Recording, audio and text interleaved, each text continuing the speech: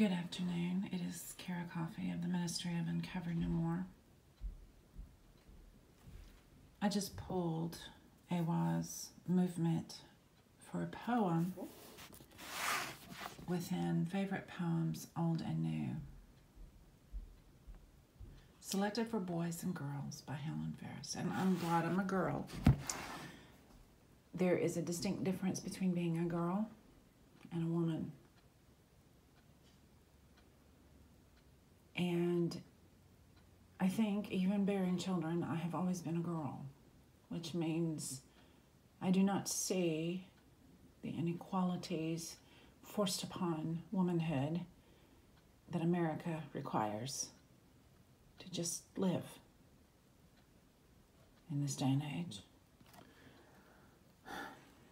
But it's been worse at other times, so I'm not saying that I don't appreciate the evolution of time. But we have taken some steps backward, haven't we? America. This is Texas.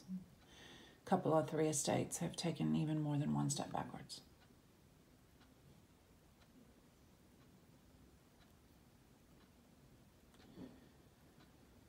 There comes a point in a life, some of us anyway, and I think my point has come, where I say goodbye. Other than the weeping and the lighting of candles and incense and the continuing on in this journey, I say goodbye to politics, machinations, protestations. In some ways, I suppose you can call it giving up. In other ways, I suppose I'm being made one with that which I truly am, the quietist, the one who knows how it should be and always did.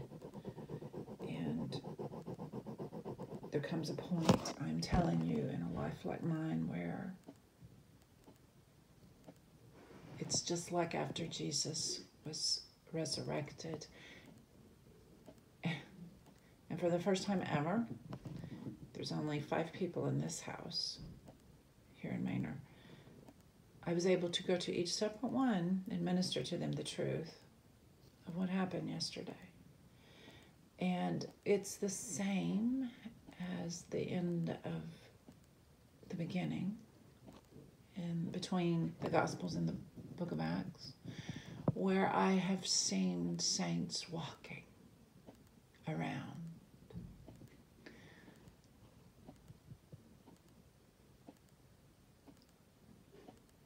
But he's not a saint.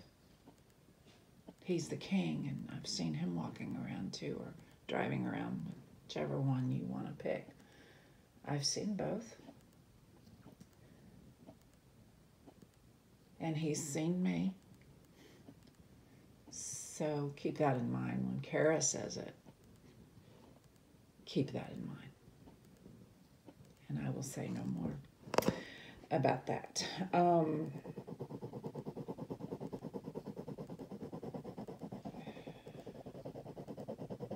I'm going to read a poem from this book because I'm a girl and I care about you in his innocence. I care about you whether you've hurt people or not, because you're human. And the thing is you take advantage of us. Many of you do in America.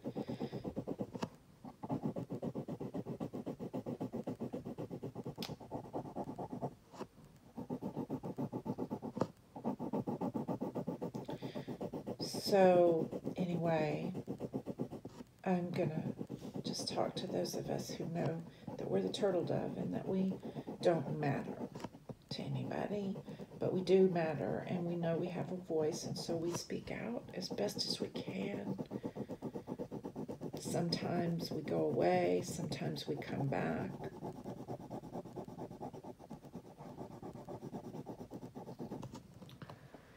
But when your voice is with you, and I being Tribe Judah elect,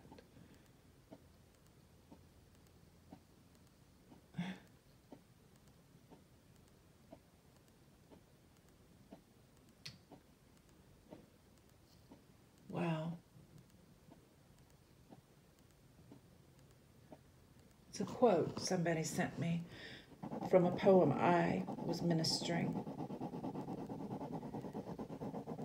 And it's from Elizabeth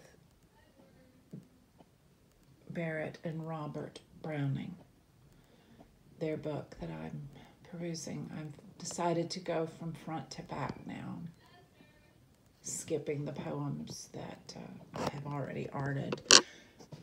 But basically, we have much to learn and we have much to forget. I will add to the Barrett Brownings and say we have much to remember of only goodness. So when you see me, see, he said, when you have seen me, you have seen the Father. When you see me, you're seeing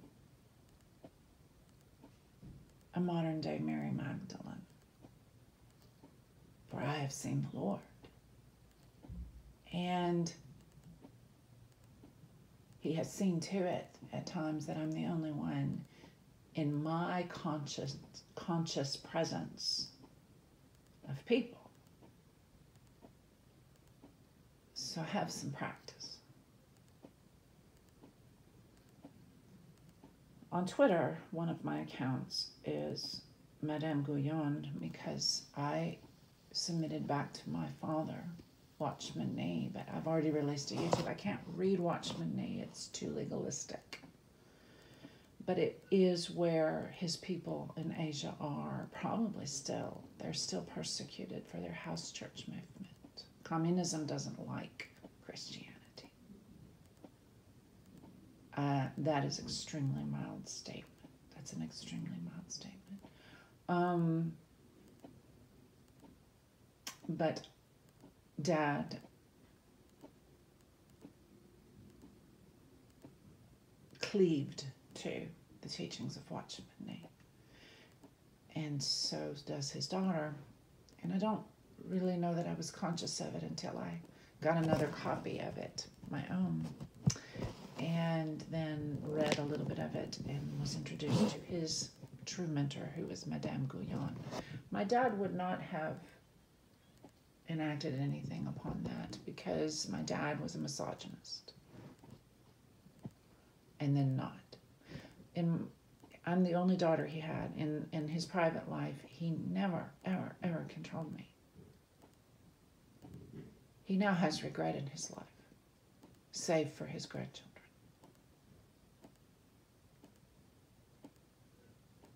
It is a choice. I have seen my father too, so don't argue with me.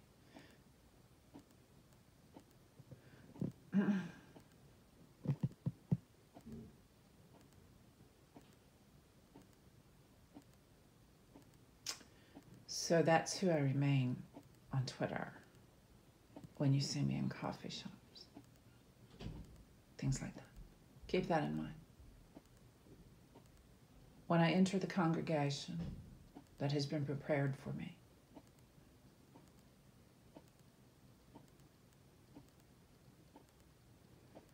I'm Cara, the Archangel.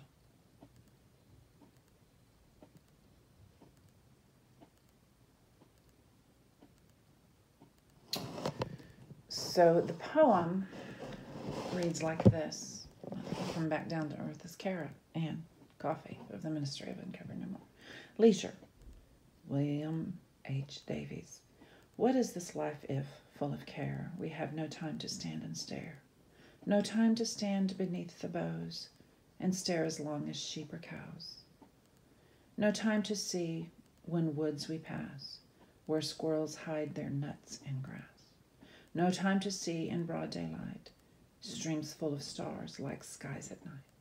No time to turn at beauty's glance and watch her feet, how they can dance. No time to wait till her mouth can enrich that smile her eyes began. A poor life this if, full of care, we have no time to stand and stare. I just released my own poem written this morning. It was a blessing, a great blessing. I was at Starbucks, and it just came forth. I finally have gotten my things together to where when I am somewhere, I have the proper implements for my poetry and others' poetry. And I told someone at another coffee shop in another city just on Wednesday, because he said, "Oh, it's Longfellow." I said, yes, Longfellow, I believe, is for the rest of my life. And he is.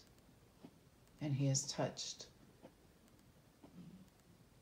something in my core. And I can tell you that the master was able to answer it.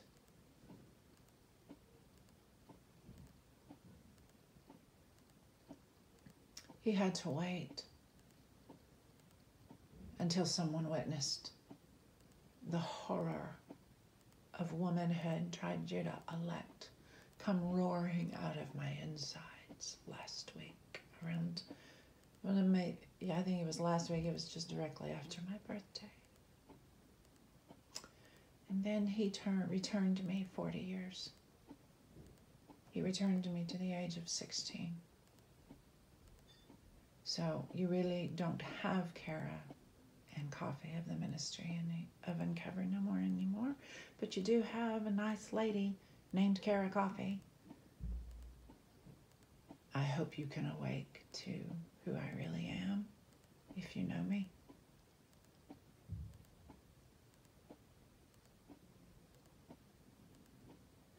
The only reason I say I hope is because he's done something to show me that I need to go ahead and hope again. Because in some zones of my life, he's the only one I can trust. And that's what I was going to say. For the first time ever, all 4 people actually had to accept what I testified about him. Quietly, they know not to say anything. They know this is my testimony and his. That was a nice change from the past 14 years. And I hope it comforts him wherever he is. And as for you, learn to stare, my loves. Not at screens, my loves. Out the window. At the tree. At the dirt as you're pulling weeds. If you have to stay indoors, learn to stare at the candle flickering as you color.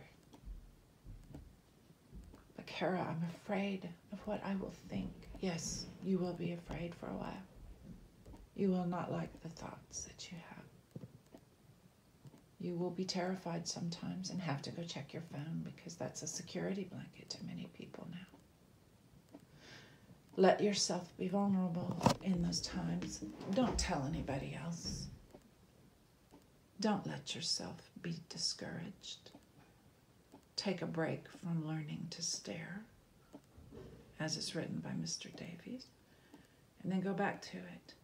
And let me close with this. It's free. You have to pay for that phone, that car.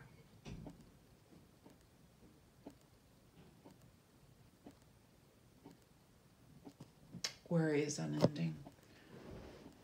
Learning to stop and just breathe right there and say, I'm here, and I'm grateful that I'm here, and I can sit here, and I can choose not to worry, and I can choose to just be for a moment.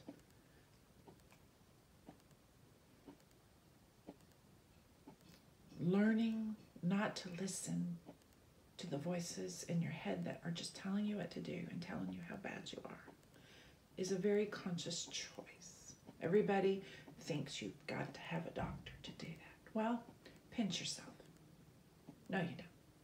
Now, I'm not saying some people don't need all that. I'm not saying that at all. That's not my business, that's yours. And I wish you well. I'm talking about a life. Mine. And I'm telling you that I have learned a lesson from other people. Judd's sister, or the Judd mother, committed suicide recently.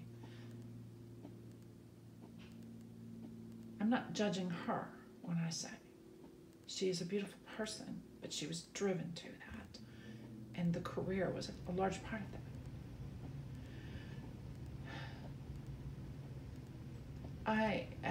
After all the demoralization and all the rejection, I have this to say: I am learning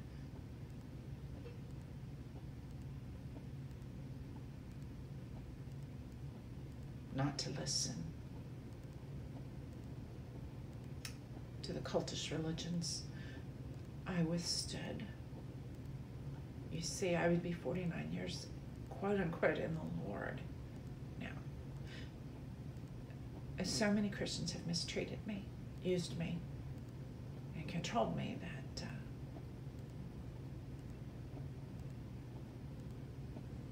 I'm the only one that has the testimony I have, which is, wow, for the first time ever in this last 14 years, I could actually quietly and peacefully, with acceptance, at least a little bit of acceptance, tell 4 other people that I have seen the Lord and his men. I have seen saints walking in Manor, and I didn't get attacked for it. Now, the void is in the poem and in the room that I drew.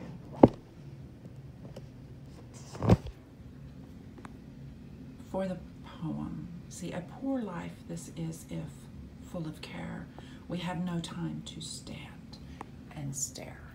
And that's where I'm trying to say, we have time to contemplate, to appreciate. It should be a habit every day, no matter what. And I chose, or Iwas chose me, movement. Now is the time to turn again and face the future reassured, prepared to share the good fortune that comes your way.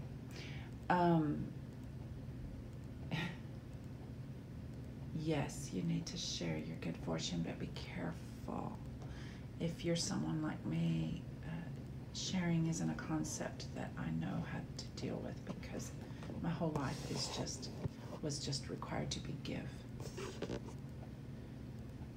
give and be blamed. I have had literally almost no people who consistently nurtured me across a 56-year life. That's why I'm grateful that I've been returned to 16 by the King. Have a nice day.